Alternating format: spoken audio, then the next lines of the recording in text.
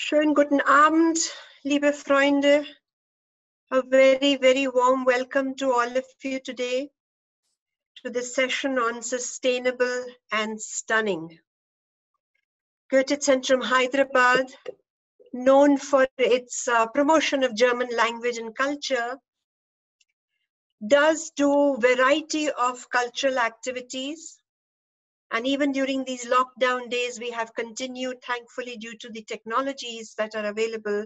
Our German classes are online, examinations are on, and we're very happy that the technology allows us to reach out to the world and bring the world into us as well, closer to us as well.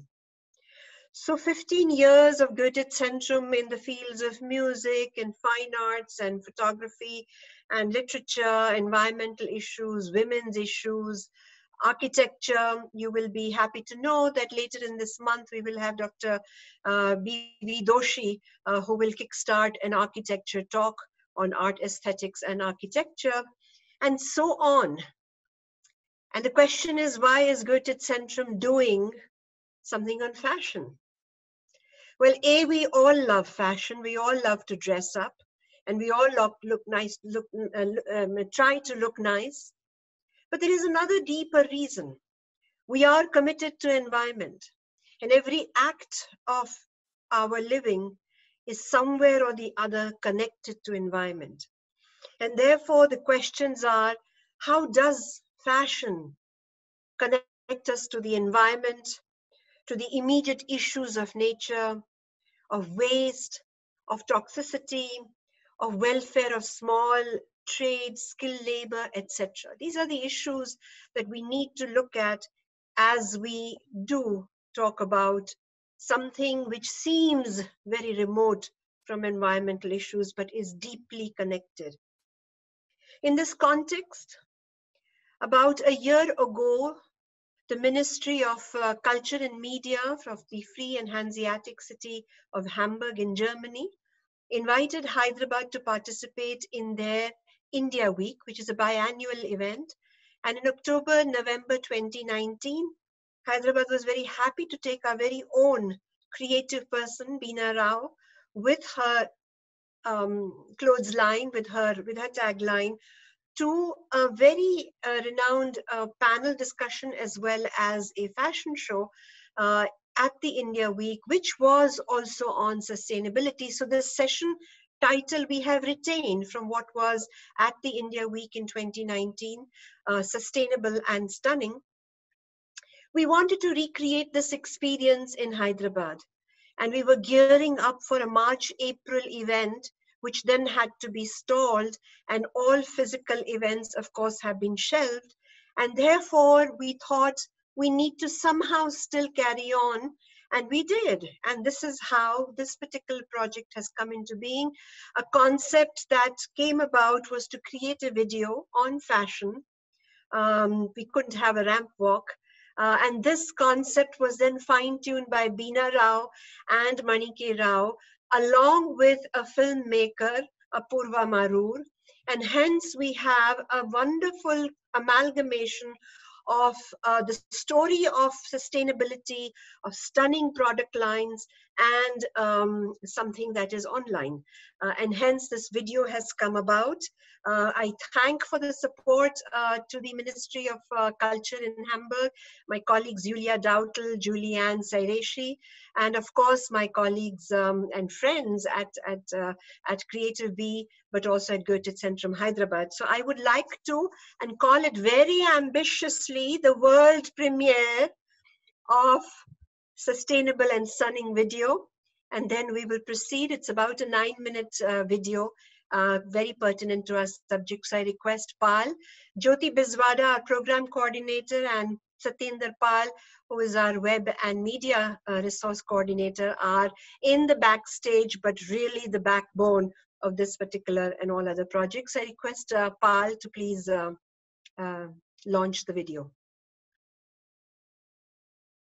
There will be some time lag. There will be synchrony issues because this is online and through various platforms. So do bear with us. There will be a possibility to see it on YouTube later. Please begin it straight from the beginning, please. The beginning. Okay, this looks like it.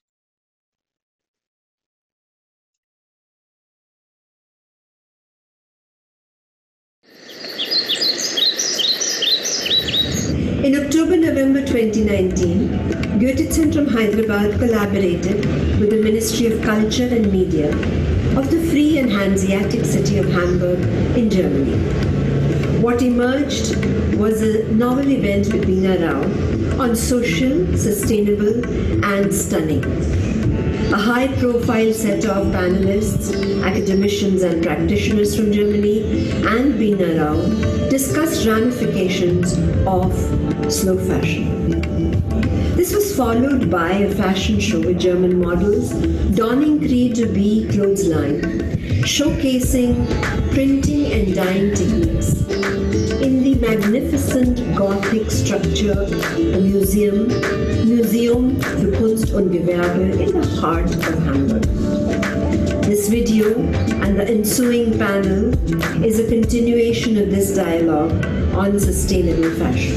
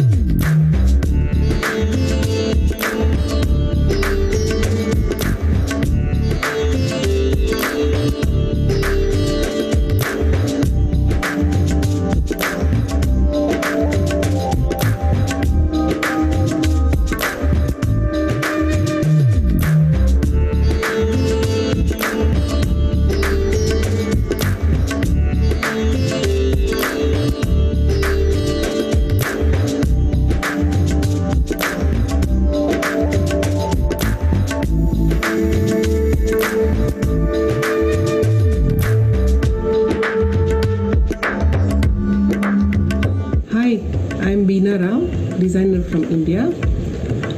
My slow, sustainable and eco-fashion brand Creative Bee is deeply rooted in fair and sustainable practices over 2 decades. Sustainable fashion collection has been styled with the fabrics produced with 5 distinctly different Indian traditional textile techniques. And these techniques have survived over centuries. Not only the technique, but these have been the source of livelihood for artisan communities. Designed by us at Creative Bee and hand-woven, hand-dyed, hand-block printed at Creative Bee Dye Farm.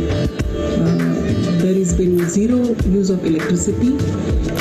Every stage of production is being done by hand, so generating a huge opportunity for livelihood. So this collection is truly, truly sustainable. I hope you enjoy it.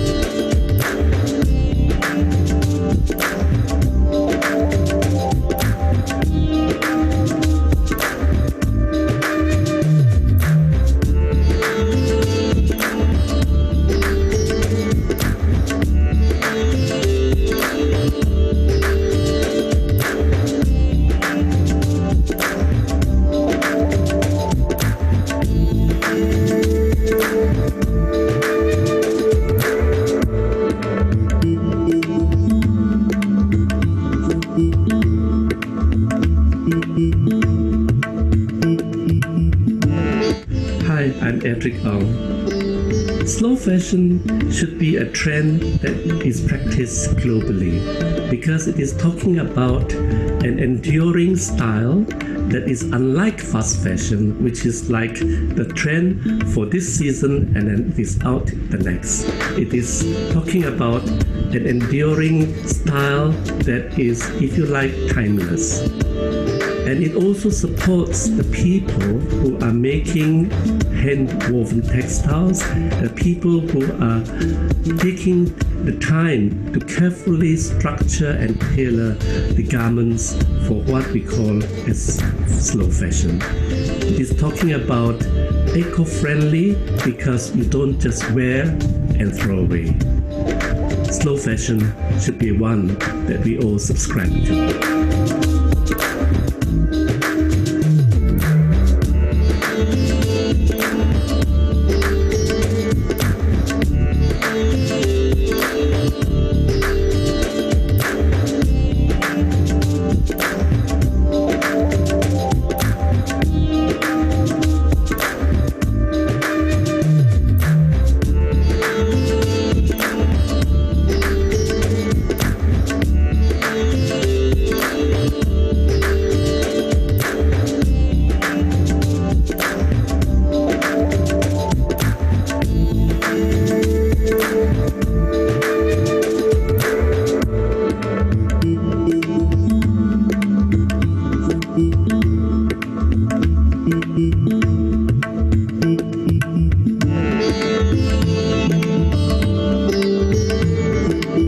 Sustainable fashion is not just a trend.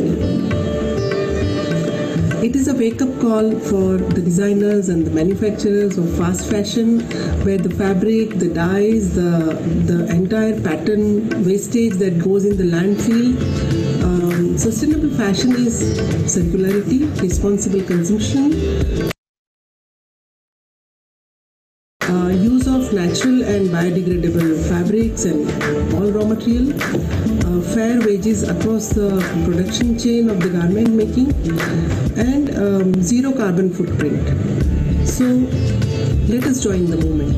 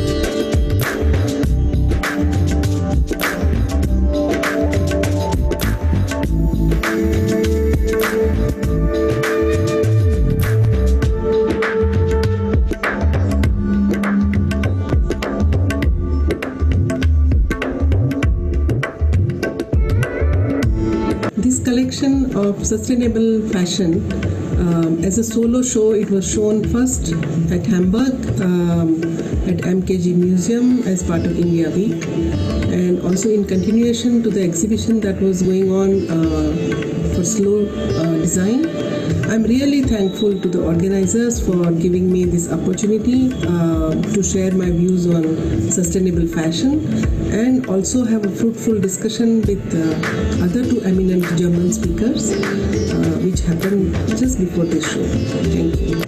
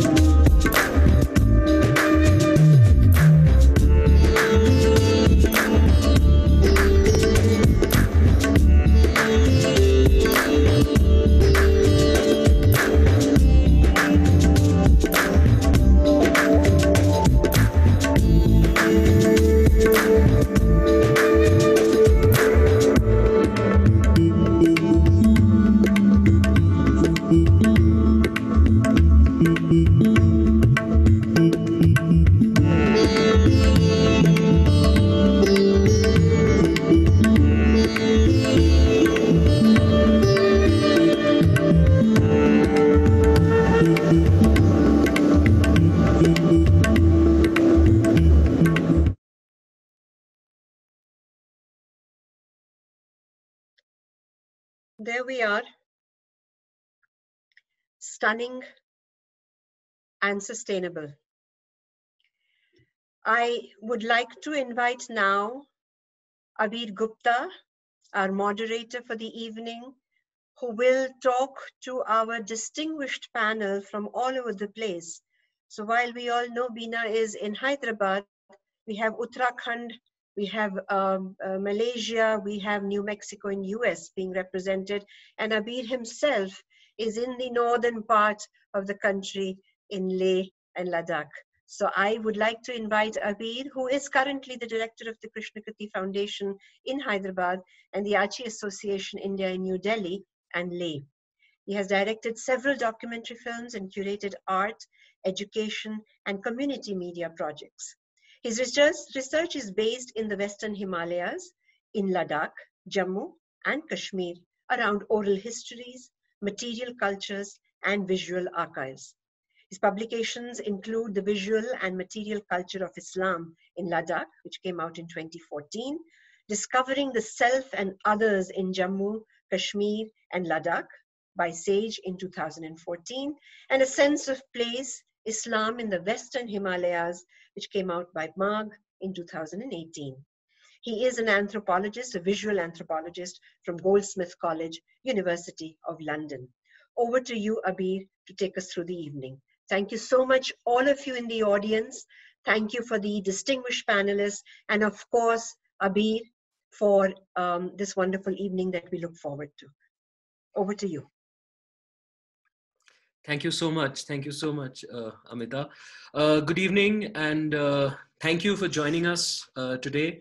All of you who have taken the trouble to take this time out and spend these 1.5 hours with us.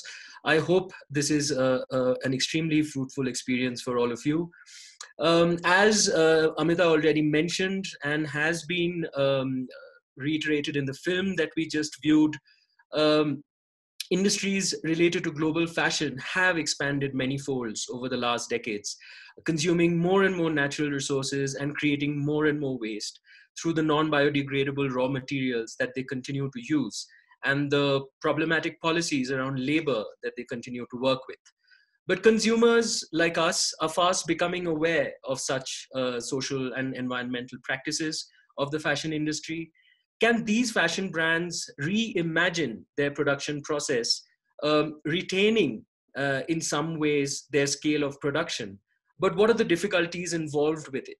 So we have a lot of questions that we hope to discuss and hope to kind of shed some light on.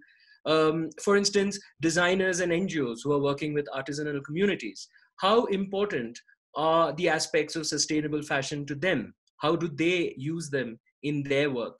Sustainable fashion hopes to also engage with environmental practices, as we just heard in the film. However, the real question is whether fashion industries are also able to sustain livelihood and save working environments. Then, of course, there is the idea of raw materials and how they are related to the idea of sustainable fashion. What are, therefore, the challenges and opportunities of implementing these circular businesses, which again, Bina mentioned in the film and will perhaps elaborate in the talk that she's about to present to us. So what are the challenges and opportunities of circular business models, adopting sustainable production options, and what are the long-term solutions? These are some of the concerns that is very, very central to the work that our speakers are involved in. These are questions that we hope to uncover through the presentations of our eminent panelists that we have this evening. Our first speaker, who you have already met very briefly in the film, is Bina Rao from Hyderabad, India. She is the co-founder and the creative head of a social enterprise and sustainable fashion and textile brand called Creative Bee in Hyderabad. Creative Bee also works with underprivileged weavers and artisan communities across the country towards training them in sustainable livelihoods. Bina Rao is a pioneer fashion label in sustainable fashion and textiles. She's a member of the advisory committee of the committees of handloom boards of the Government of India. She was on the governing council of the NID, senior consultant to the United Nations Eastern Africa program. She was also the team leader of UNDP's Disha pilot for 2,000 women weavers of Telangana And of course, she's the trustee of the Creative Bee Foundation. So without much ado, I would really like to request Beena to please, so first Beena, please unmute yourself. That's the most important thing. And then we are really keen to listen to you. Your presentation, please. Hi, everyone. Thanks, Abir, for the introduction and coming on the board as a moderator. Challenges, of course, are many, but uh, I would like you all to, have a glimpse of the history, the Industrial Revolution. Um, I mean, what we lost, what we had, all that is very crucial at this point of time when, we are talking about reviving the knowledge and practicing sustainable fashion. So the Industrial Revolution started, as you all know, in India from end of 18th century, but it really took off between 1902 to 1960. And country was thriving, the spinning mills came up, the cotton weaving factories, the century cottons, the phoenix mill, the kesoram cotton. There are n number of large industries which have contributed in the growth of Indian economy and industrial growth, and these names are still around. So country, while becoming industrial, the looms and the cottage industry did not immediately get affected. First decade we didn't feel the pinch of it. But today, 50, 60 years down the line, we have almost lost the knowledge of natural dyes, and our handloom sector is almost dwindling. It's very painful to accept the fact, but we are struggling to survive, particularly in this pandemic times. We at Creative, we have always practiced sustainable practices such as doing everything by hand, all the processes of weaving, yarn, winding, boiling, extraction of the color. And, we had decided to start it as a social business, deeply rooted into ethical practices, also collectivizing the artisan and imparting training. So this has been part of Creative Bee from the beginning. It's over 2.5 decades, as you have just heard. But it's not late for the big brands. I would say the big brands, the international brands, the big companies, we are just 40, 50 years away from what we had. The India had the knowledge.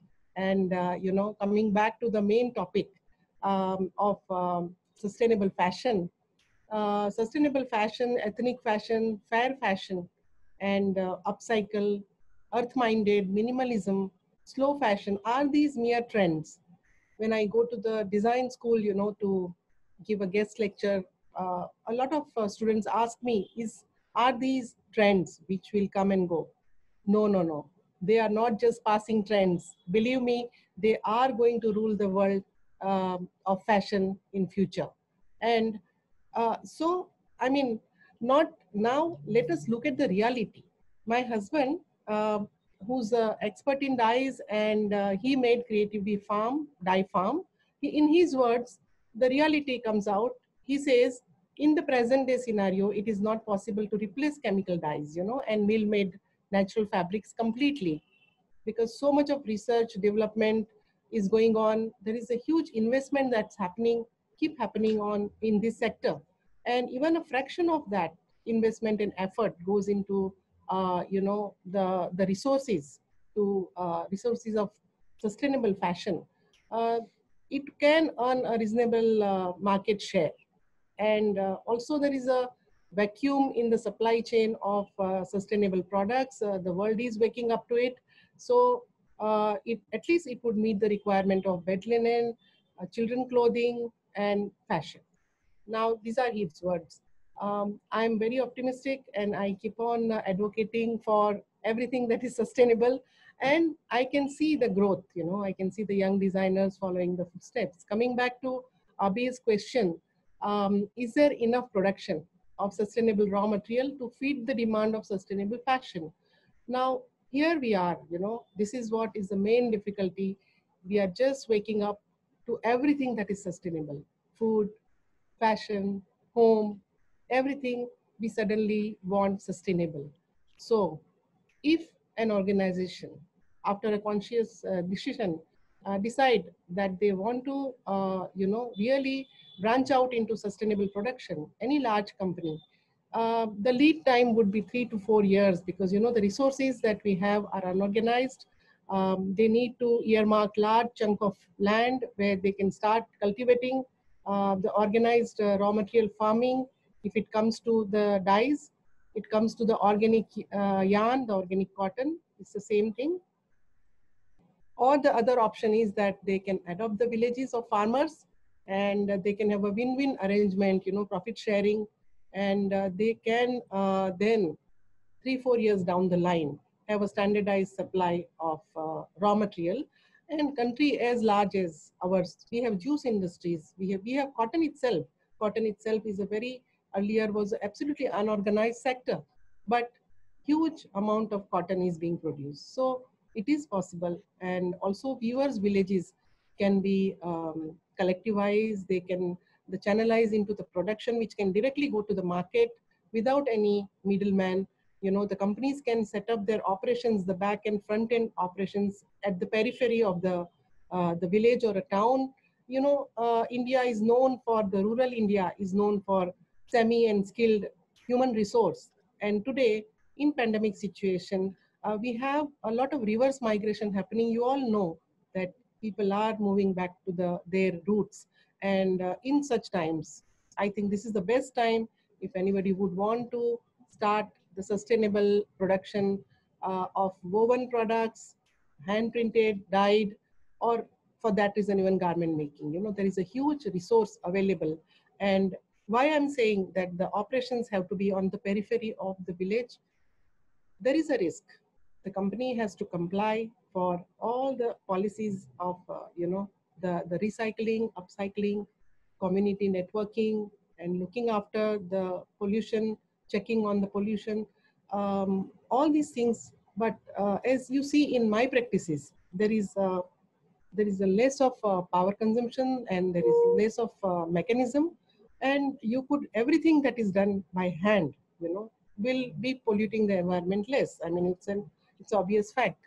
So there is no better time than this. If anyone decide to scale up their operations, if they are small scale, they want to diversify. Also, you have experts who have not lost the thread of knowledge. The thread of knowledge, fortunately, is still alive. We have people who know about natural dyes, people who have been working. In the panel itself, you have us, we have few of us who have been doing small and medium scale operations. We produce for the world, what world wants, we make for them. So this is just one small example that the knowledge is there, and people like us who are also ready to collaborate, people who are wanting to share the knowledge for the good of the world. Also, the new generation that started coming in with similar sensitivity of sustainable practices. And I think it's a time now that people really start looking at using the indigenous knowledge and putting that into the scale up operations. So also there are areas where big fashion brands want to collaborate, they want to source from India, but we don't have structured supply chain.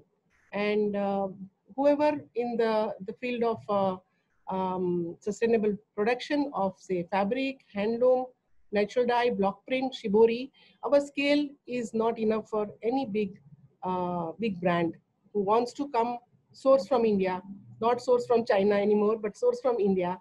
And so do we have that time to gear up?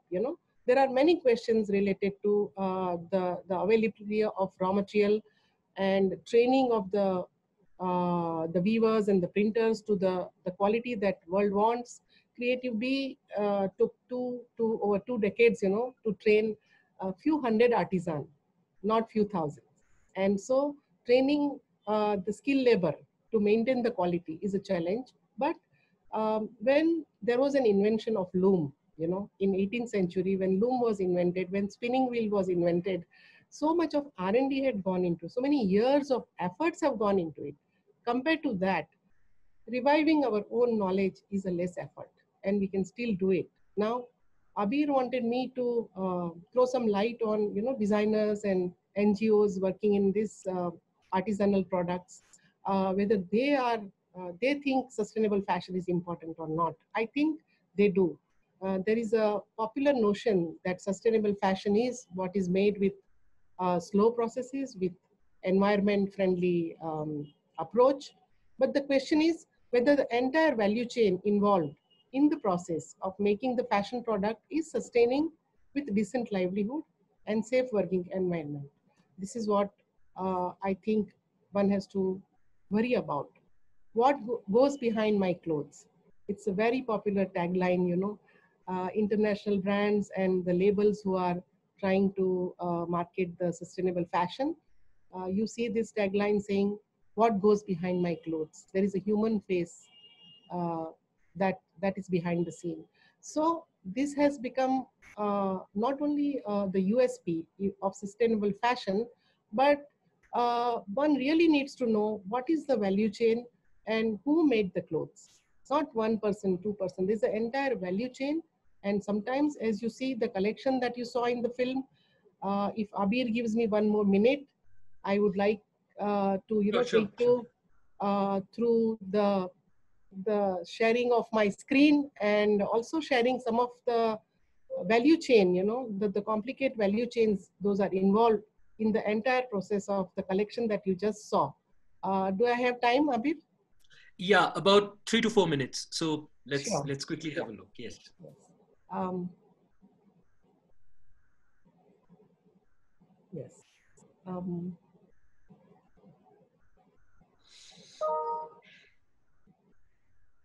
um, yes. Uh, so this is uh, most of those who are involved in handloom are aware that right from the yarn spinning to for the warp and winding for the weft, the n number of artisans involved. And if people like us who are using wild silk or hand spun cotton yarn, there's a variety of hand spun wild silk you can see here in the spindle. You are providing livelihood to the not only to the weaver. Before weaver, there's one more link, which is spinner. And the spinners cooperatives, the women weavers cooperative exist in India, and they have to survive with very small wages per day that they earn. Now, if you have to channelize the bulk production of these cooperatives, then you will have to nourish this link. You have to pay their wages fairly. You have to, make them comfortable. And the argument is that why can't we use the mill spun yarn? Yes, we can use. We are using in what we mostly use mill spun yarn for the strength. But the kind of texture that is created by hand spun and the human touch can never be replaced. So the fashion particularly demands the variety, and the textures are created.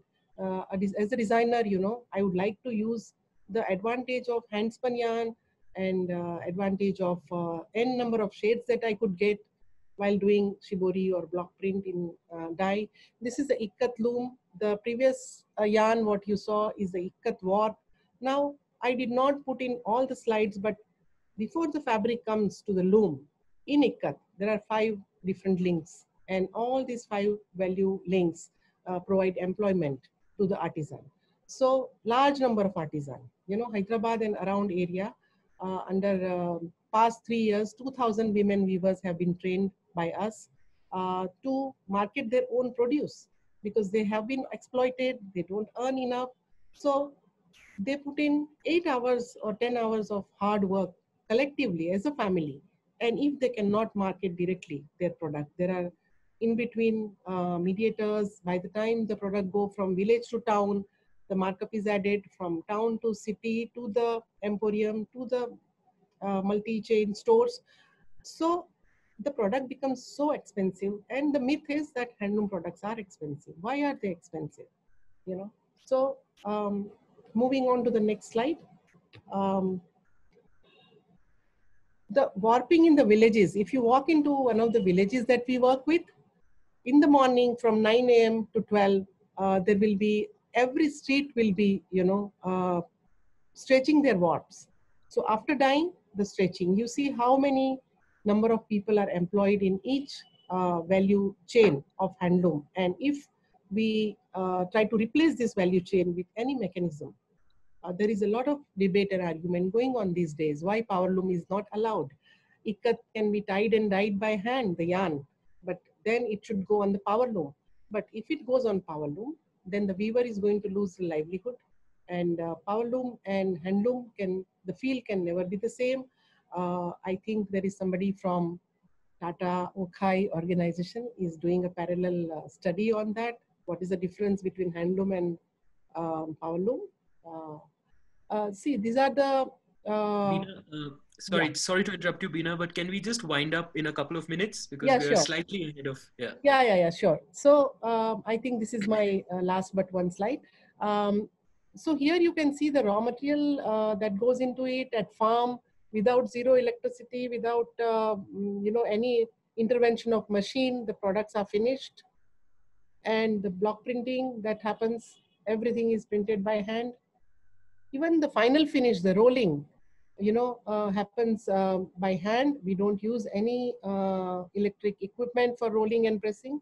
And I don't want to go ahead with the value chain of dyes, because it's very long, but just to give glimpse of how indigo is extracted, what is the cultivation, and then fermentation, and then extraction.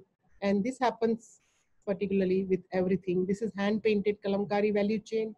Again, there are 5 to 6 stages. And when you see the finished product, so beautiful, you really can't understand that how many different links to this and how many people have been employed to create the final fashion product. And so all value chains have to sustain. Environment has to be sustained. I'll stop sharing the screen now, Abir. My last message to everyone is that if you think that sustainable fashion is to be promoted, then please help the community of artisans that as a designer you work with.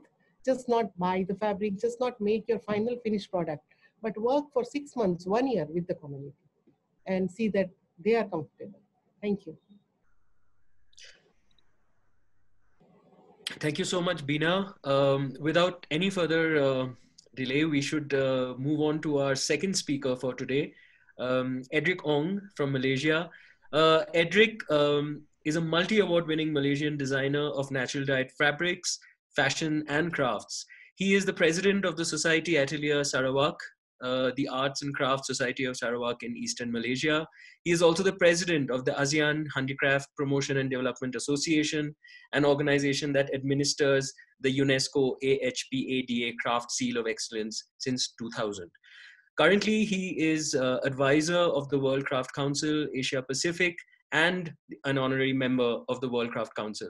He's an architect by training, and he has designed several landmarks such as the Sarawak Cultural Village and the Kuching International Airport in Sarawak in Eastern Malaysia. His interest in heritage of his country has inspired him to write several books. He's also been the recipient of several international awards. There are too many, just to name a few: the Mercedes-Benz Stylo Asian Fashion Award in 2016, the Global Fashion Influencer Malaysian Designer of the Year in 2009, the ASEAN Silk Textile Awards in 2009, and so on. He is on the panel of experts for UNESCO and a jury member of the UNESCO Award for Excellence for Handicrafts of the World Craft Councils. I would request Edric to please begin your presentation. Thank you very much, Abir. Good evening, everyone, and it's really nice to be part of the panelists on this very auspicious occasion on the theme that we're talking about, sustainability and stunning. Well, Beena and I go back a long way. Since 1999, we are both initiators of the World Eco Fiber and Textile WEFT network. So our initial objectives, if you like, was to promote natural dyes and natural fibers. And at that time, there was not even a mention or whisper about what is sustainable fashion or eco fashion. And it is something that developed later, and the whole arena of eco-fashion then came into play. But we have conscientiously every 2 years hosted the WEF Forum, the World Eco Fiber and Textile Forum, hosted here in Malaysia since 1999. So I'd like to introduce first to you what I am involved in doing and sharing my screen with you. So, slow fashion by Edric Ong. Currently, what I'm doing is that I'm actually, if you like, upcycling and uplifting garments or material or fibers. This one here is actually a kimono haori with shibori, which is made in Japan. But I've taken this and then I have turned it and given it, if you like, a resurrection in my own style, hand stamping indigo leaves, hand painting elements into it to give it a new life. So it becomes something which is stunning in its own way and giving it a new identity. Natural dyes, natural fibers, and fashion. That's what I am all into.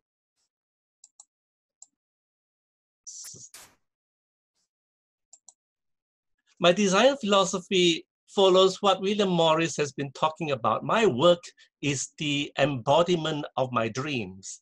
And I like the word dreams because I've been working for the past 35 years with my community of Iban Ikat weavers doing puak kumbu, ties that bind, and these were known as woven dreams. So everything, if you like, starts with a dream. Hand-woven natural fibers and textiles in fashion. My sojourn, my journey into the design of handmade textiles and fashion has seen me combining a touch of the ethnic and oriental with the contemporary, innovating traditional styles with an unusual creative twist.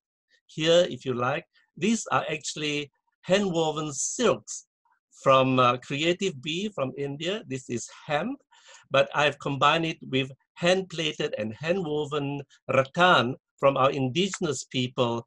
And then this was a collection that I called Jungle Jingle because the bells were placed at the end of this ornaments so that they jingle as you walk along the runway.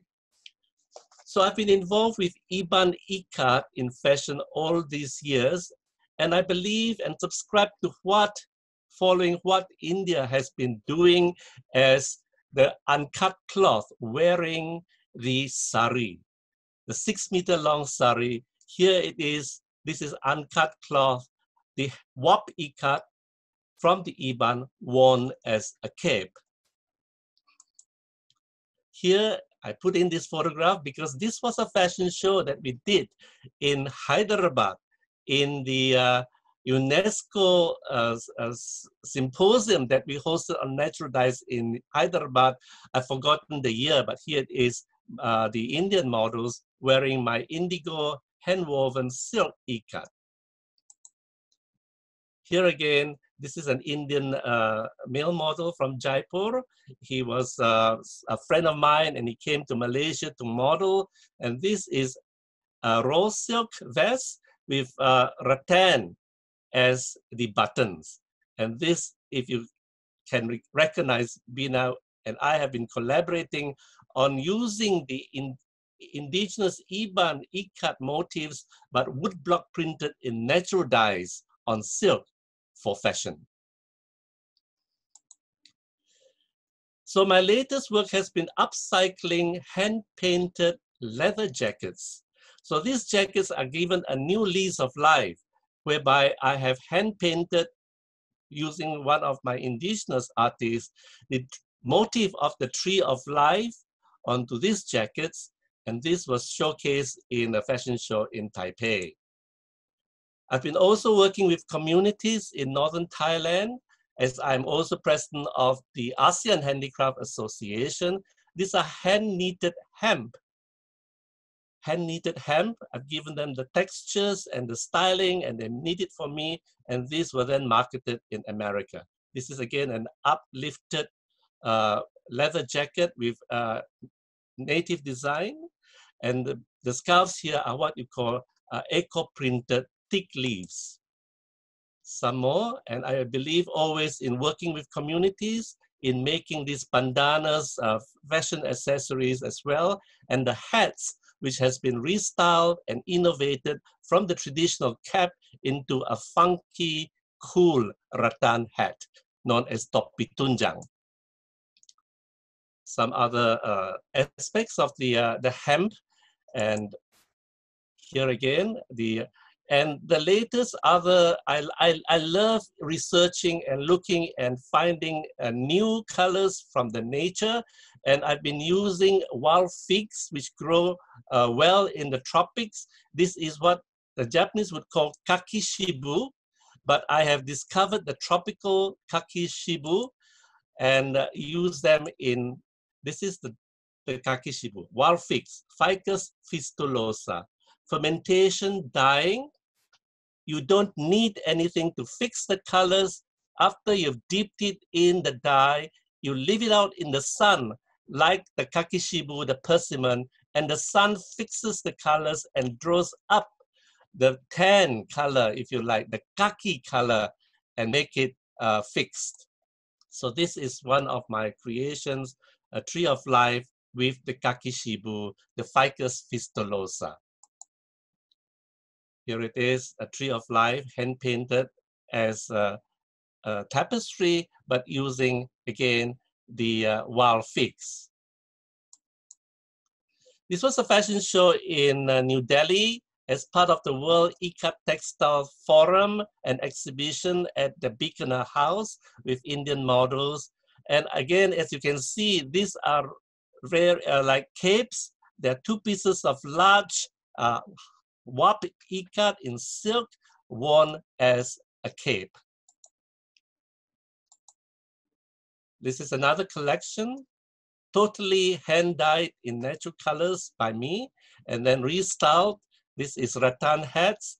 This is bandanas, fashion accessories. This is hand-stamped indigo leaves. And so this is the very concept that I subscribe to. Here, there's no wastage when you stamp and cut and stamp the indigo leaves onto the upcycled kimono top. The second print is actually on this hand-spun linen, and then you get the double print. And so you really maximize the dye from the leaves that you don't waste it at all. So thank you very much. That's my slide. And now I will come back to Abil, who wants to ask me some questions, I believe. Abil. Well, it's fascinating. We actually have a couple of minutes, and one of the things that I think we are all very curious is this very interesting transition that you had from architecture into fashion, and you've of course told us your journey within the fashion industry quite comprehensively. But I'm personally very very curious, that how did this transition happen, and how has architecture perhaps had a role to play in the work that you do? Well, in a way, it's all talking about structures, right? You are talking about habitat and creating structures for human beings to live in, to work in, and to feel comfortable in. And so my idiom in architecture was always tropical architecture, something which is enduring to the climate. So when I went into fashion was actually, if you like, a by the way, because I've been working with ikat weavers, the Iban ikat weavers, and reviving the ikat weaving and getting them to go back to doing ikat weaving with natural dyes, which they have in a way lost. And then I introduced a new fiber to them because we want to upscale the value from cotton to silk ikat, that it can be worn and appreciated, have better value as silk scarves, dupattas, and for fashion. So from that, then one of my mission statement when we were doing the revival of Iban ikat weaving was that I said I wanted to get this Puak Kumbu weaving on the pages of Vogue magazine. So, praise God, after 2 years of reintroducing the fiber, they've never woven in silk, but after 2 years, they were able to then transfer from weaving in cotton on the backstrap floor loom to weaving it in silk. And 2 years later, indeed, we were able to have Vogue magazine come to the Sarawak Cultural Village, and we had a fashion spread with our innovative Iban Puak Kumbu in silk. And that has been my journey. The transition from architecture to fashion, in a way, is coincidental. Okay. I'm sure there are already a number of questions that are sort of adding up in the chat box, and we will return to some of those questions at the end of the next two presentations. But so please stay with us. Please don't go away. We will move on to our next speaker for this evening, Judy Frater. In the design and the craft community in India, she's a name that almost everyone is familiar with. She's lived in Kutch and worked with the artisans there for over 30 years. During this time, she co-founded and operated the Kala Raksha Trust and established the Kala Raksha Textile Museum. She was founder director of the Somaya Kala Vidya, an institute of education for artisans. In 2003, Judy was awarded the Ashoka Fellowship for Social Entrepreneurship to develop the first program for design education for artisans in the Kala Raksha Vidyalaya. And here I cannot stop myself but say this, that when I was a student in NID and I visited this place, this one institution was almost a most important catalyst to change the way that we conceived design and craft. Coming back in 2009, Frater was awarded the Sri Misha Black Medal for Design Education, and in the following year was presented with the Craft Council of India Kamla Award. In 2014, she joined the KJ Somaya Gujarat Trust to form the Somaya Kala Vidya. Judy is an author of Threads of Identity, a book that all of us have gone through in great detail. And of course, she's written various chapters in a range of books on craft. She's currently developing a new venture in Santa Fe, New Mexico. So Judy, without much ado, can we please listen to your presentation? Sure. Thank you, Abir. And it's a pleasure to be here. I'm going to talk about a slightly different slant on sustainable fashion. And I'll just begin my presentation, and let's hope I can get the technology here.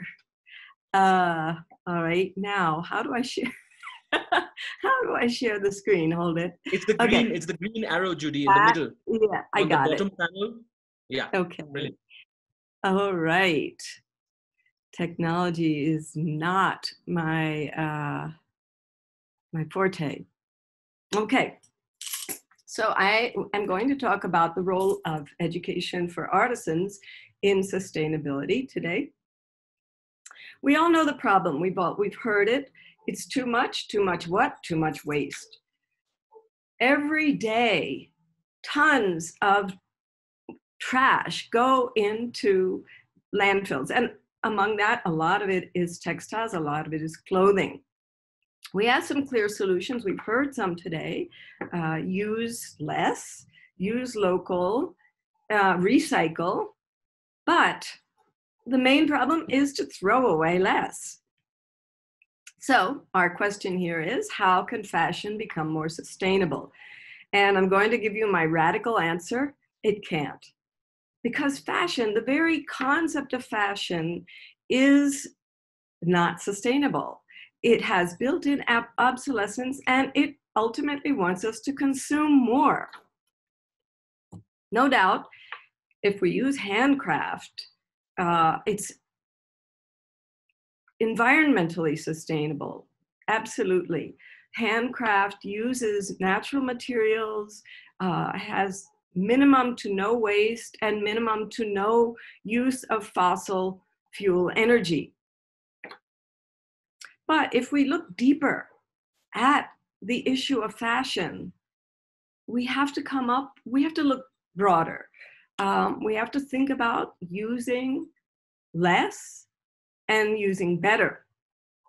And so here I'm presenting to you my version of the face of sustainable fashion. This is Ibrahim Bhai Jatt. He's a traditional Maldhari cattle herder. And people, the original consumers of craft, probably had one or two pieces of each textile. But those textiles expressed their identity. And so there was no need for fashion as we know it today. And yet, I hope nobody would contest that what they had could be understood today as luxury items. The original craft was made to last. If it wore out, it would be lovingly hand-stitched into a quilt, never thrown into a landfill. I don't even think they had landfills back then. But why were these textiles so valued? Because they were well made, but also because they were made by people who the consumer knew and trusted. So now we're going to get to another aspect of sustainability, and that is cultural sustainability, and that's where I come in. Craft, traditional craft, is much more than technique. It's much more than beautiful surface design. It's cultural heritage. It belongs to the people who made and used it, and it expresses identity, it expresses history, relationships, it has meaning, in short. And so if we want traditional craft, tradition-based craft to continue, the artisans need to have respect as well as income. Because if we treat artisans as workers, if we use them as workers, sooner or later, they are going to move on to any livelihood that is going to provide them more income. So it's about respect as well as income. That's where I took off. In 2005, I started a design education program for artisans. And the idea was to teach artisans to innovate within their tradition. It's not that they didn't already innovate, they did. Innovation has always been a part of tradition, but to innovate for contemporary markets. And that means connecting them to those markets.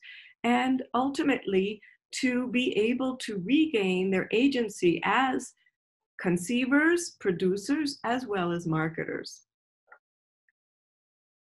I directed the original program, Kalaraksha Vidyalaya, for 8 years. And then in 2014, I joined forces with the KJ Somaya Gujarat Trust, and we together started Somaya Kalavidya. So the program today operates as Somaya Kalavidya. And I directed the program there for another almost 7 years. During that time, I expanded it. It begins with design because that is the base. The artisan needs to be able to design appropriate products appropriate to the contemporary market.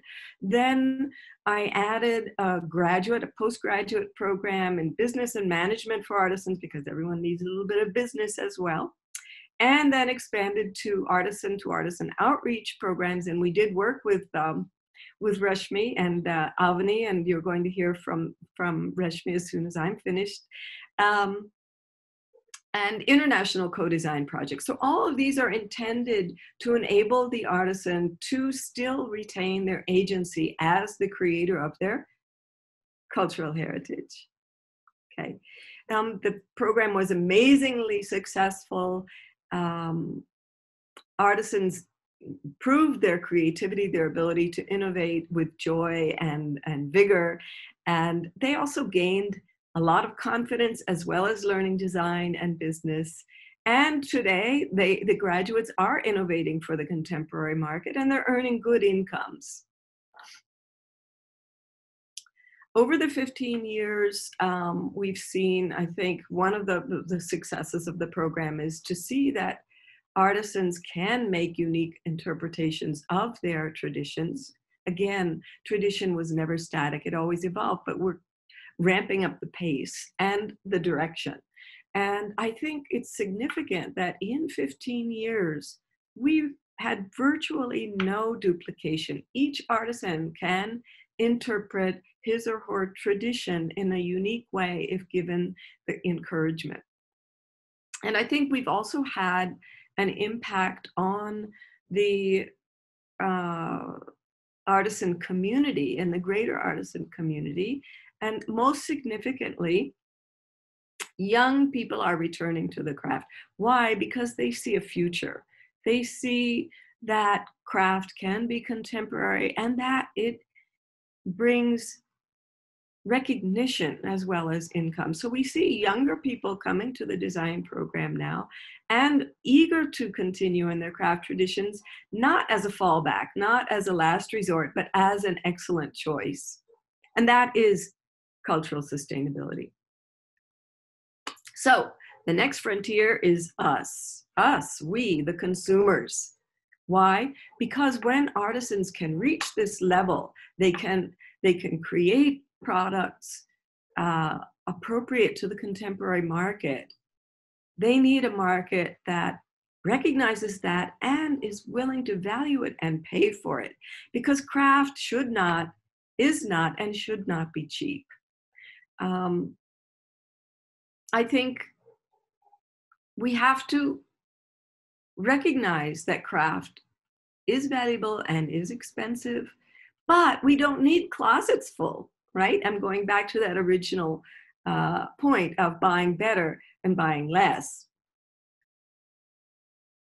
So I think going back to Ibrahim Bai, I'm going to add in Mohammed Siddiq, who made his ajrak. And I think if we begin to think about who made our clothes, as I think Bina also talked about, we can think about an equitable and sustainable version of fashion in which we value the artisan as well as the creation. And I think that key to that valuation is the human connection, knowing who made your clothes as well as how they made them. So ultimately, the point is value. The issue is value. And I would like to invite each of you who are viewing this to think about what is in your closet that will never, ever go into a landfill, and why not? If we begin to think like that, we begin to think about happily buying better and buying less, right? And the value of craft is the personal connection. And I have a picture here of Ismail Bai and one of his creations. And when I saw this piece, I could see right away that it was different from the production that goes on. He does rather large production. And I said to him, Ismail Bai, how do we get this quality? And he smiled and he said, you have to make it with love.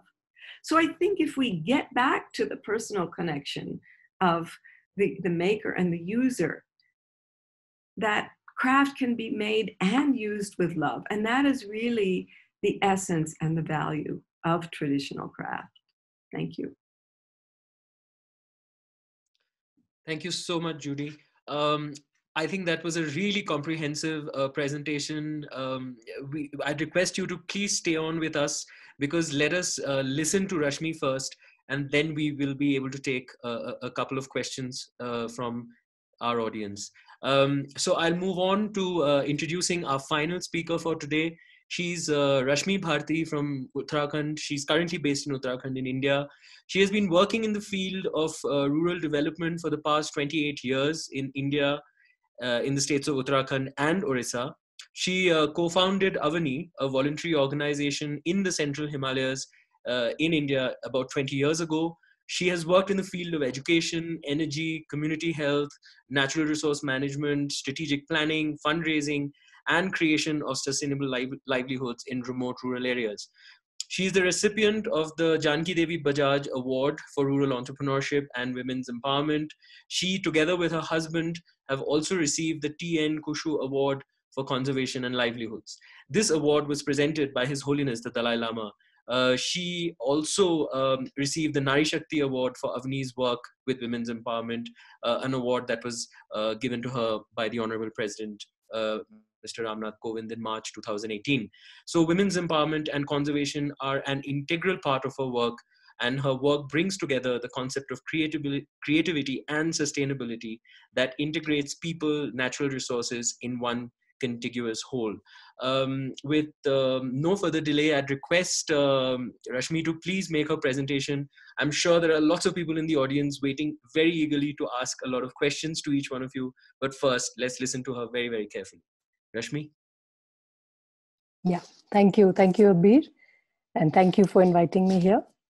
So, well, I'm Rashmi and I'm the co-founder of Avni, as Abir just mentioned. I've been living and working in a small village in Uttarakhand for the last 20 years. And the focus of our work has been the creation of livelihoods in very remote villages through revival of traditional craft, dissemination of appropriate technology, and farm-based activities. Now, looking at all this, the story began really with us, where in 1996, my husband and I, we took a decision to move from Delhi to a small village in Uttarakhand. And the change really began with us. We wanted to change our lifestyle and wanted to live in the mountains. Now, how we could contribute was the question. So that's how Avni was set up in 1999. I'll just share the screen with you so you can see some pictures of our area. Just 1 second.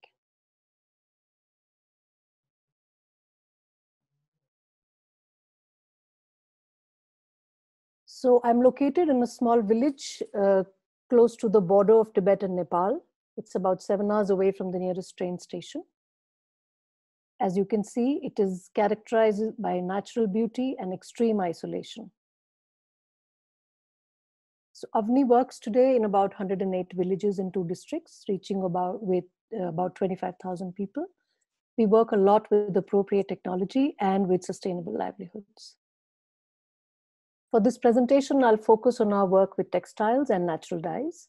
In 2005, we established a cooperative of artisans and farmers. It's entirely owned by the people who make the products.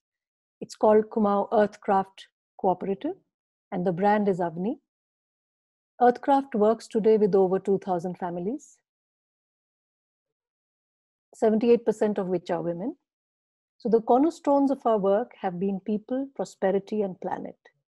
We truly believe that if the rural communities have stakes in any kind of enterprise that's created,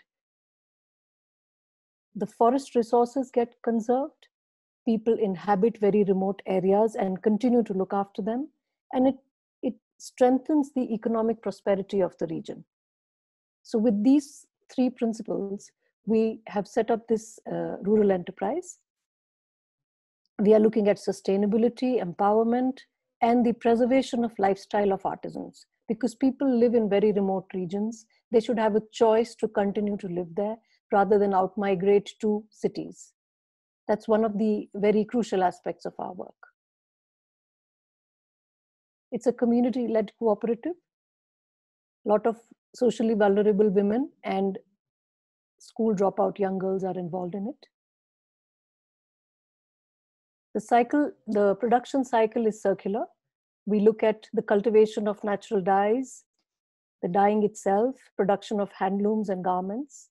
We use only clean energy. We do rainwater harvesting as well as wastewater recycling.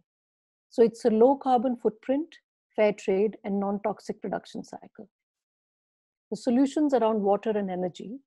Now, when we decided to set up the enterprise with the community, we saw that the ecosystem around craft needed to be addressed for sure, which included water, energy, dyes, and detergent. Any textile production tackles all the 3 issues. So we use clean energy from solar or from biomass. We recycle 100% of the wastewater to grow vegetables, and we live on rainwater. We harvest about 700,000 liters of rainwater every year and ensure that we minimize waste and the carbon imprint of the production cycle. Looking at the pollution caused by synthetically produced dyes, we took a decision at the beginning that we will only work with natural fibers and natural dyes. So this is a small range of the colors that we offer. We have made about 30 shades in natural dyes. Handlooms have been installed in very remote villages. A lot of young people have been trained to become skilled weavers.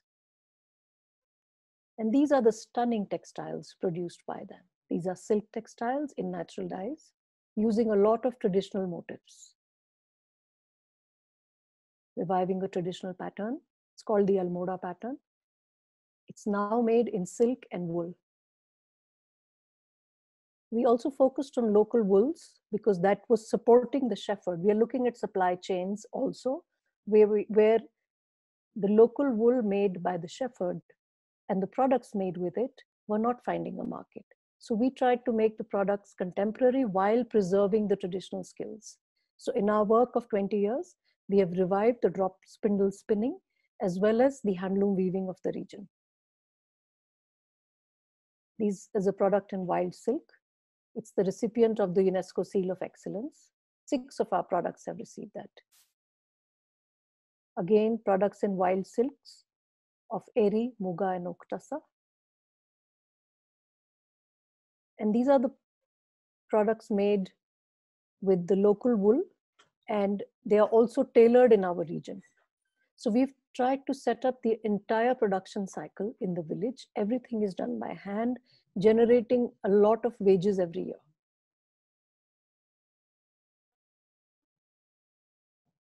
Garments in pure silk, a woolen muffler. And we also saw that detergent is as polluting as the dyes, the amount of detergent we use. And our area was lucky to have many soap nut trees. And we discovered that all the soap nut was being exported to Europe and America. And the local communities were actually using synthetically produced detergents. So we decided to also parallelly work with that. In this whole process, we've planted more than 1,000 trees of soap nut alone to support the ecosystem, and we also market it now. At the same time, talking to communities about reintroduction of natural soaps in their consumption pattern.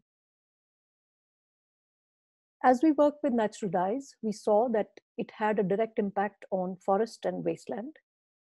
As we started purchasing dye materials, which were mostly waste materials, people started protecting and planting trees. It was an economic decision where when you connect color to the earth, we are directly greening the earth.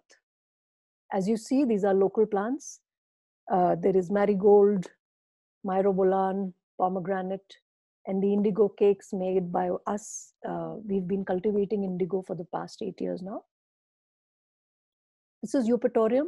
It's number 3 invasive species of Asia. There are forests of it all across the Himalayas and in Southeast Asia. So we produce colors from it for the last 20 years. All these colors are made with Eupatorium, either directly or in overdyes with indigo.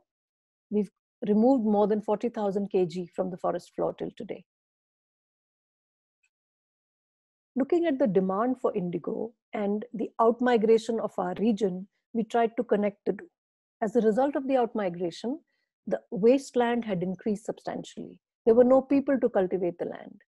And the ones that were in the village, they had decreased the food production because the fields were very far away, there was no supervision, and the pest attacks were very frequent. So we found that indigo became a crop of regeneration and reclamation, actually. We now grow 3 varieties of altitude-specific indigo with farmers in Kumaon region, and they've really adapted well to it. The fields that were abandoned earlier have been covered with indigo now. We've reclaimed about 125 acres of land with this. And the entire process is pretty labor intensive. Our structure is decentralized and it provides income at every stage of processing.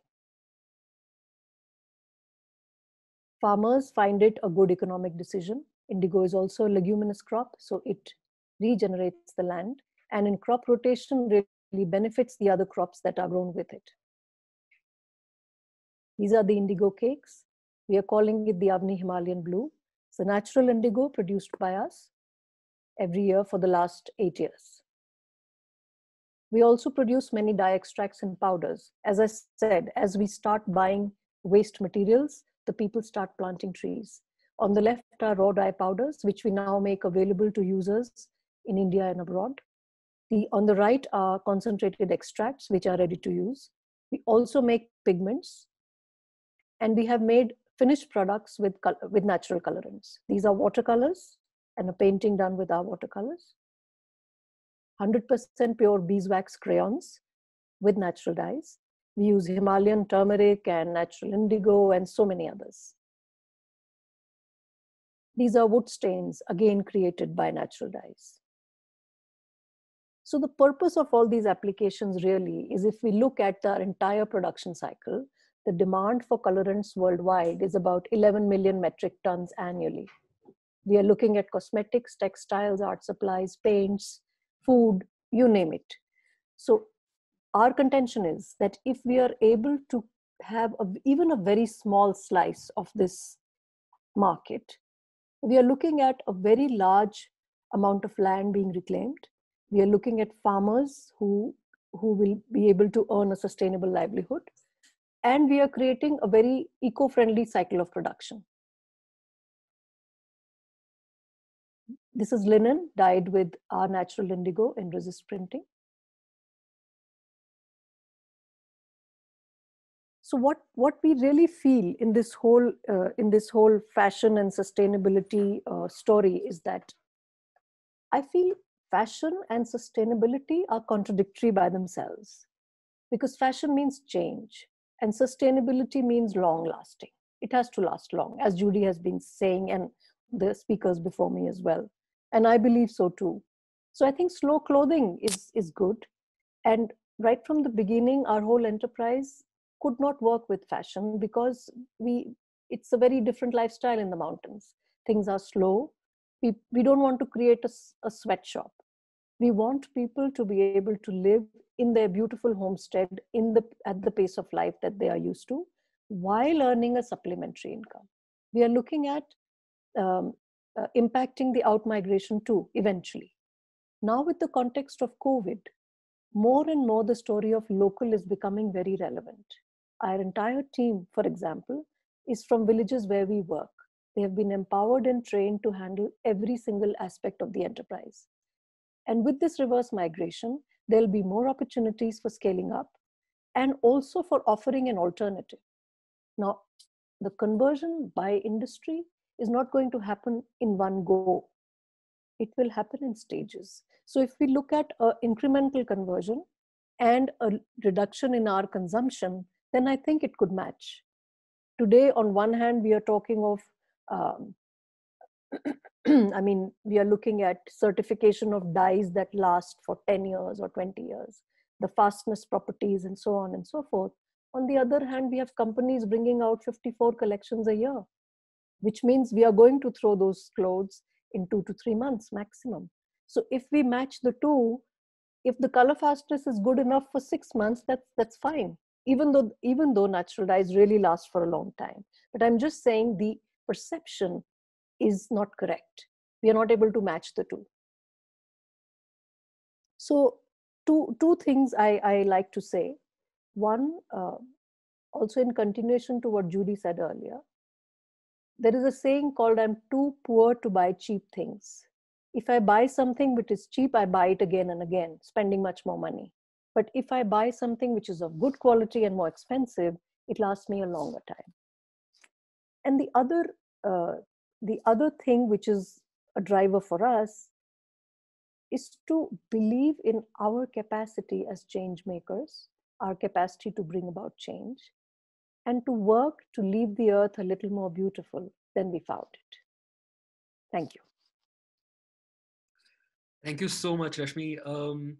I'm going to actually just sort of sort of egg you on to kind of speak a little bit more, because there are a couple of questions from the audiences. You spoke of outmigration, you spoke of education, you spoke of capacity building, but there are a couple of questions which I'm going to fuse and just present to you again, so that if there are any other thoughts you'd like to share.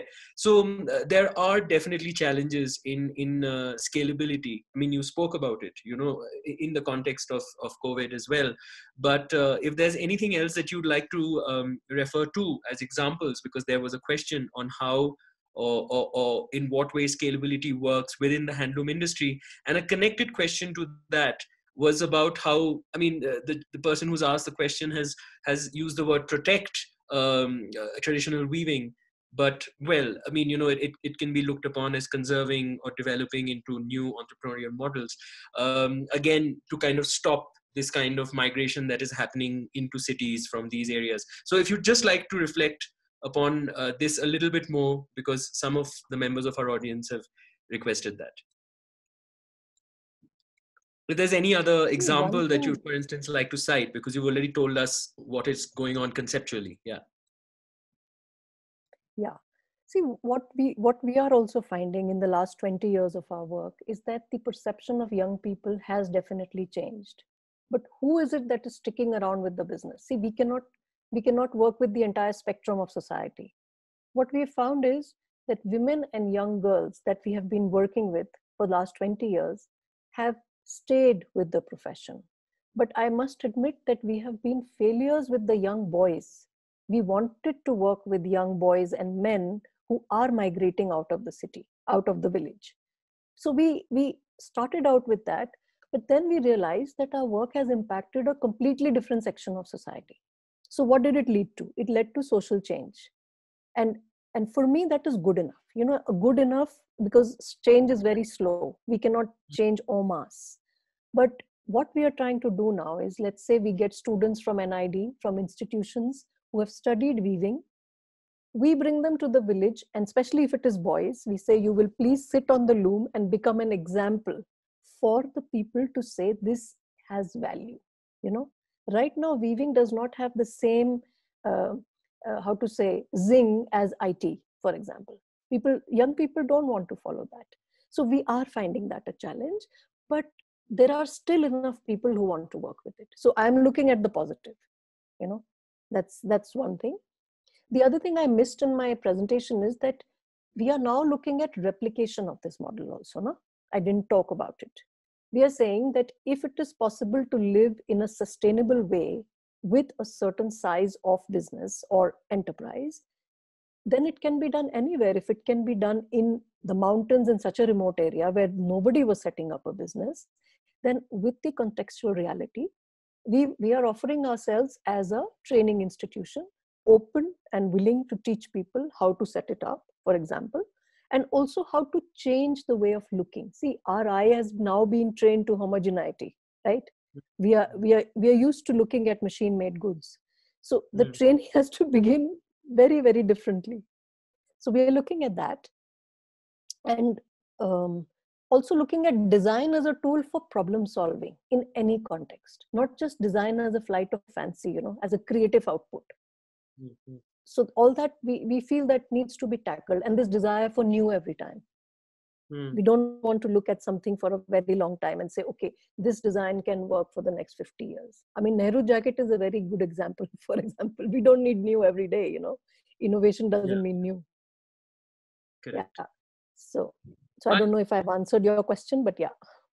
Of course, I'm going to segue into another question that was posed by a young friend of ours, a contemporary who's also a design academic and is constantly engaging with very young design students. And I'm going to probably request Judy, if possible, to respond to this question, if I may, Judy, if you can hear me. A friend of ours asks, any tips on how to make young students of design, these are not artisanal students, but with perhaps your experience of working with students who come from artisanal families, he asks that how can we make young design students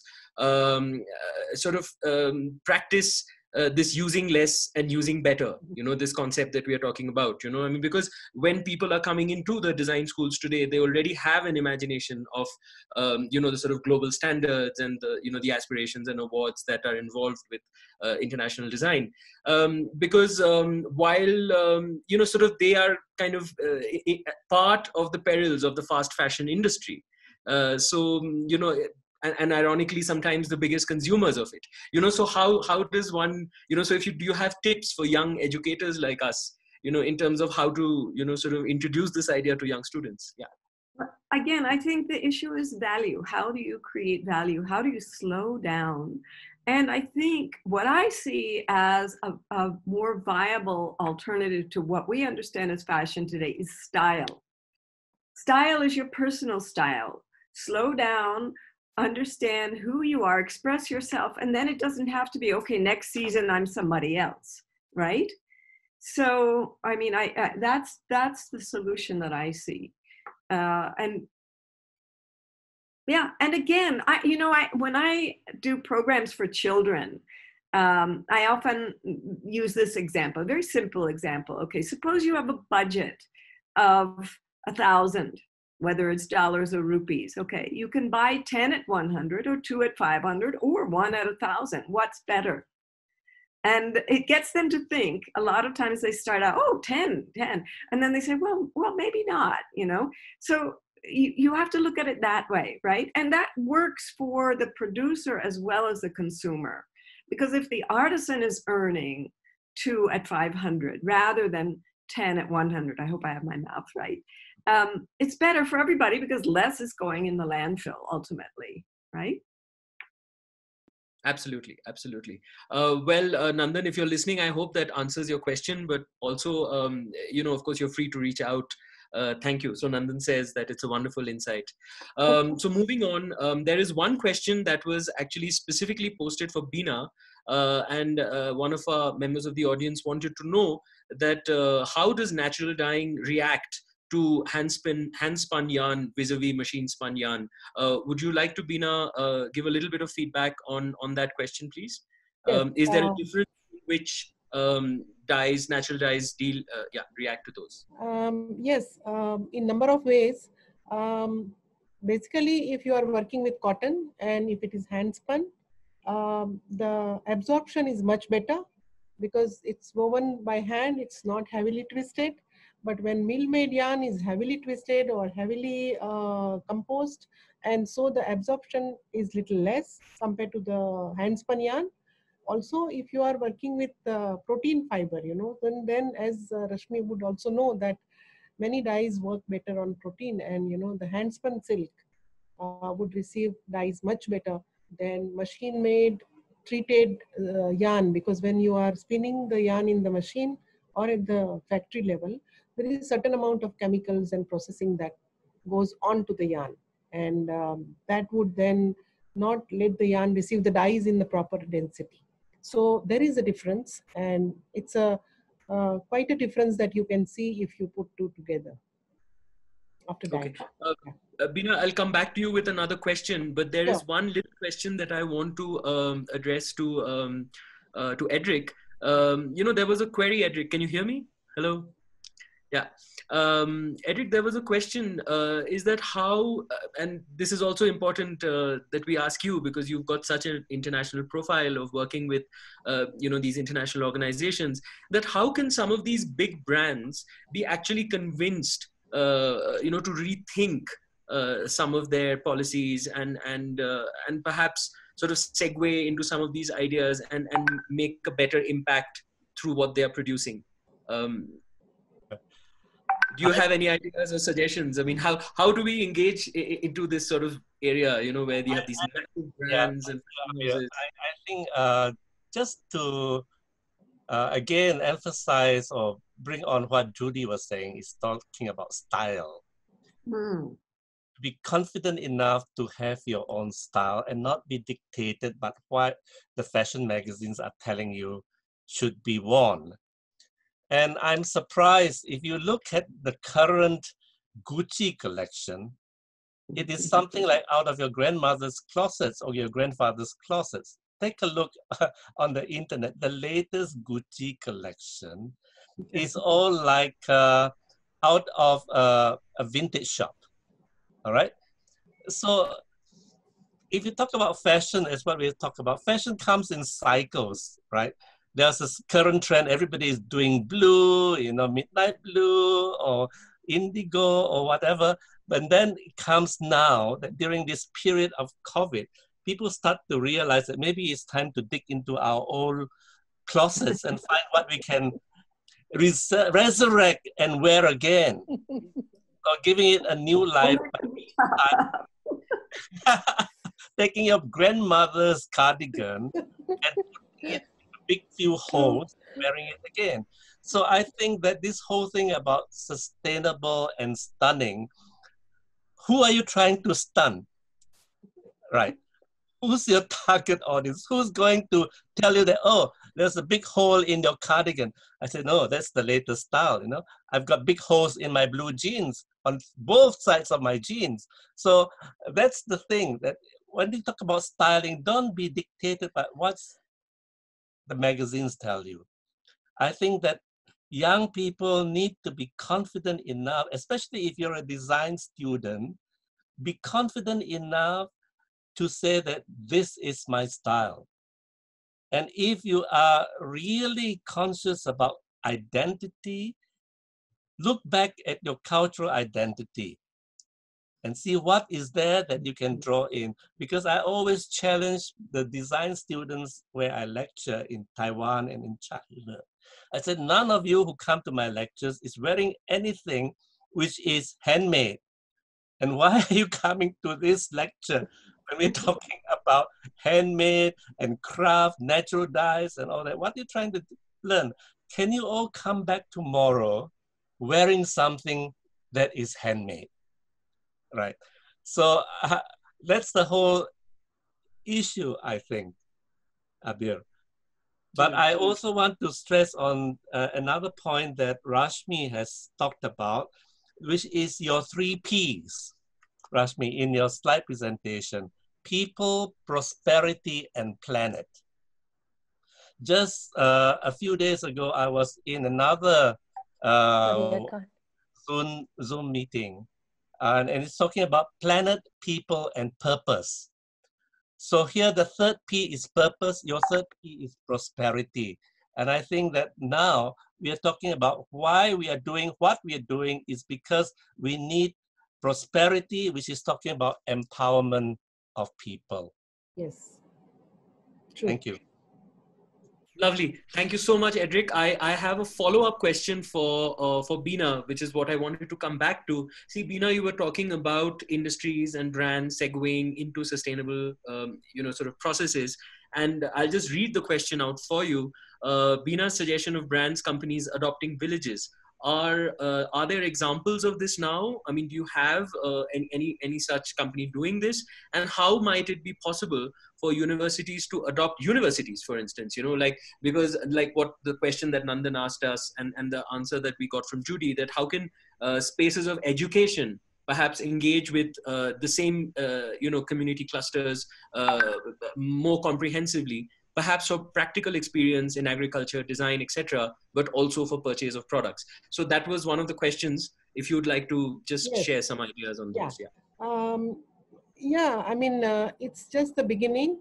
As you know, my company Creative Bee is into also consulting, and we have been consulting the communities, taking up consulting projects with UN for other countries like East Africa and, whichever assignment that has been given to us.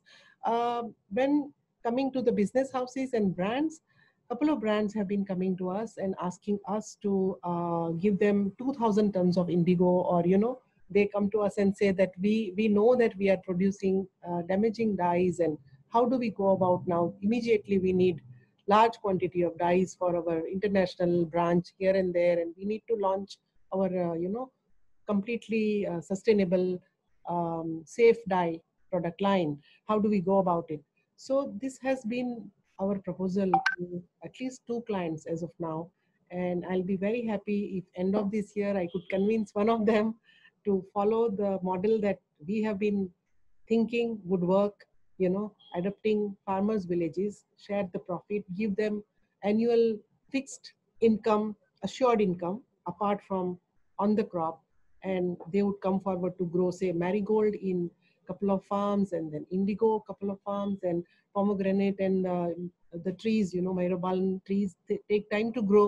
So you could also, have interim crops with them. My husband, he's a believer of, even everything organic.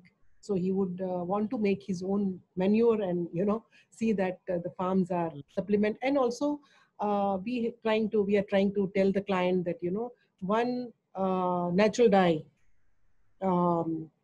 what do you say, value chain would feed another one. You may have a juice canning factory, you may have a dye for the food, you may have the dye for the cosmetic, because there is a kind of like annetto, for example, is a plant, gives brilliant red color, but it's fugitive for textile. We could only make pale pinks and pale oranges out of it, but it's an extremely expensive natural food colorant.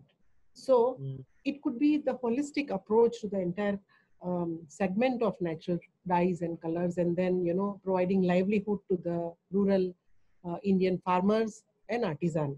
Also, agriculture university coming forward is a brilliant idea, as long as they don't interrupt the sanctity of and the culture of the village, as long as they respect. Because I have seen, as Rashmi was mentioning, that I've seen that the designers, young designers sometimes go to the weavers and say, okay, you produce this for me.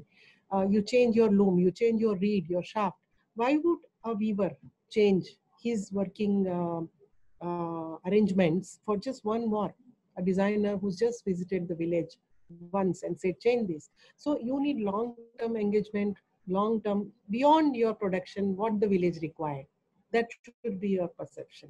Anyone working, university going to the village, or a buyer or an industry, unless you nourish the plant, the fruits don't come. Yeah. So that's my answer to it. I think we are nearing the end of the session. I think we, Avni, would you, sorry, Rashmi, yes. would you like to? Yes. Just please. One thing I wanted to say. See, in regards to the industry, what I have seen is, or even with consumers to a certain extent, they'll say it has to be sustainable, eco-friendly, and cheap, right? Mm-hmm. Now, how do you put the three together? And it's a big problem, because right now, what I feel is that this whole story of sustainability has to be driven by people and forests, not by industry.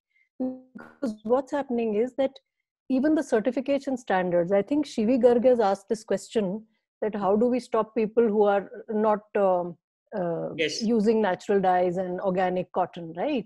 Now, the thing is not to stop them. The thing is to create a standard. Today, there is no international standard. In fact, there should be a big lobby saying that we need a separate standard for natural dye. Because right now it is clubbed with organic dyes. And organic dyes are factory produced dyes, and natural dyes are plant-based dyes. So they cannot be put together. But today, none of the certifying agencies can certify the dyes. So we need a separate standard, that's one. Even the Indian government right now, I believe they've put together a roster of standards. They've come out with 7 or 8 dyes. And I think it's in process, which is a very good step. It could be one way of certifying the dyes. And the third thing, about the cheap factor, that really worries me. Because I have had discussions with 2 or 3 industry people. Now, the thing is, we are always bringing technology, we make the raw material fit the technology, right? Which has happened with cotton, which means all our short staple cottons got out of the way because the machine can handle only long staple cotton. It should be the other way around. Same with dyes, right? Now, all big companies have got their dyeing units already in place, which are fed by chemical dyes. Now, when you say, please introduce natural dyes, they say that no, our machine is set on this kind of system, so natural dyes will not fit in. Second thing is, let me give you an example of towels. A company says, I have got 50 shades of black in towels. Can your natural dyes give me 50 shades? I'm asking them, do you need 50 shades in towels for black? First, we are creating a ridiculous demand. We are making the customer believe they need 100 shades, and if the shade doesn't match, life is finished, if one strand doesn't match the color. All this has to change, before we come to working with farmers and so on and so forth. So media has a very strong role to play, actually, in working, in changing the psyche of people. Then only consumption pattern is going to change, because this is only a symptom. We have to treat the cause of the problem. Cause is our thinking and our brainwashing. So there, I don't know how it all is going to come together, but I guess as we interact more and more, things will change. They are changing. Abhi, But yeah. Yeah. Abhi, do you have a second for me? Yeah, please. Literally Yes, half a minute. because the topic has come up, I would like to say that in global context, other countries like France, I have visited a 100-hectare farm of madder, which was very systematically cultivated. Just son-in-law and father-in-law managing that farm, and the dyes are going to the industry. And as I think most of you are aware of Dominic Carden, the Eisen, the International Natural Dye Symposium, we have been trying to formulate a body of certification of dyes, because Europe already started using dyes at a fiber dyeing stage and also spinning level in large quantity. And I think India can do that. We cannot, Rashmi, I would say that anybody who come and ask you to make the dyes cheap or make 100 shades of one dye, you will have to think that they are not your client, or they are not really keen to go for natural dye, because we work with Japanese buyers for more than 15 years now. And the large Japanese company, 160 stores, retail stores across Japan, they would understand every difficulty that goes in natural dye, the entire value chain they understand. And that's how we choose our buyers and clients. And that's Absolutely. how we have been, yeah. Thank you. Thank you both Rashmi and Beena for taking up both the questions that we were hoping to return to. But there is one last question that I'd like to leave with you all, and I'll let anyone take it really, because while it might sound a bit of a truism or a bit of a situation that we've all gone past, it is a real concern, especially for young people who are entering the world of natural processes, natural dyes. That can a sustainable brand, like the ones that we are talking about, the sort of eco-friendly brands, actually ever become really big? Is there even a need to become big is part of the question, perhaps. But what is is it possible to manage the kind of production that is required to break through perhaps just being a small boutique? Beena, you've just given us an example from your clients in Japan, but if anyone else would like to comment on it. So just to summarize, the last question that we are taking, and after this we will close, is that what is what is it that you'd like to tell young people, because this is something that I know is there in a lot of people's minds, that natural dye products, handmade products are too niche, they are too boutique, it's too elite. How do we kind of break those imaginations and sort of bring more and more young people and young energy into this field? Yes, I mean, I have an answer, but I would appreciate if anybody else would like to. We can all have a round of what we like my son, who's the next generation in Creative Bees business, and he has plans to scale up natural dyes. And now there is a whole trend of organic clothing, but they don't have the options readily available for natural dye.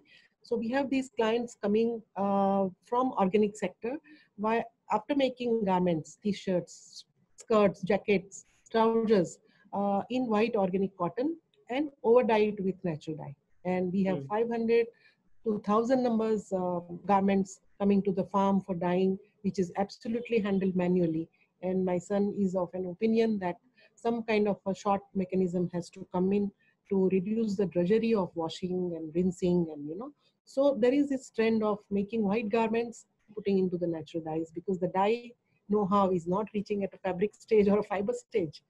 So there is large scale work going to happen in future, and young people have to come forward, and they have to make the in-between way between the semi-mechanized and hand, the combination of the two.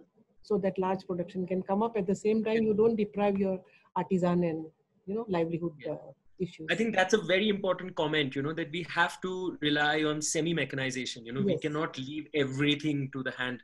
Yes. Edric, would you like to make a couple of final comments before we move to Judy and Rashmi and then pack up? I think that small is beautiful. I think that being able to control and to be managing it with your own hands is the beauty of it. And you find that even in mega cities like in Tokyo and Japan, you find now there is a drift even of young people going back to the farms to live the simple lifestyle. And as you say now, after the exercise, or we don't even know after the exercise what's going to happen post-pandemic, right? COVID pandemic, there is a shift of values, a shift of thinking. And even the branding experts and consultants are saying that people are now looking into, as you say, they don't go out to parties anymore. So why should they spend so much on luxury garments, right? What they are doing more is that they're spending time at home, working from their home. And so they are wearing comfortable home clothes, large, comfortable, and something which is also like what they would wear when they're doing their exercise at home, gym wear. So there's a whole idiom change of mindset, which we have to think about. And if we can really introduce to them this whole concept of why we are concerned about the planet, why we are concerned about sustainability, why natural dyes is better than toxic chemical dyes, in what you're wearing more at home when you're lounging around, when you're putting clothes onto your babies and your children, that these are safe clothing. I think this is the message that we have to bring across, right? It doesn't mean that they have to keep on changing, right?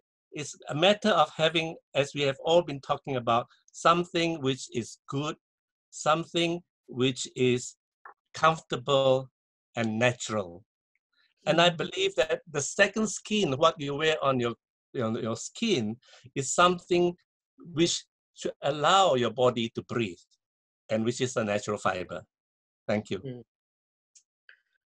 Judy, final word. Yes. I think scale and handwork are diametrically opposed. Scale is an industrial concept. We have industry. If we want things in scale, the point of scale is standardization, making it cheaper. That's not what we're devaluing. If we try to make the handmade run after industry, we are devaluing it. We're going to make it collapse. Again, we have to go back to value. And like Edric said, small is beautiful.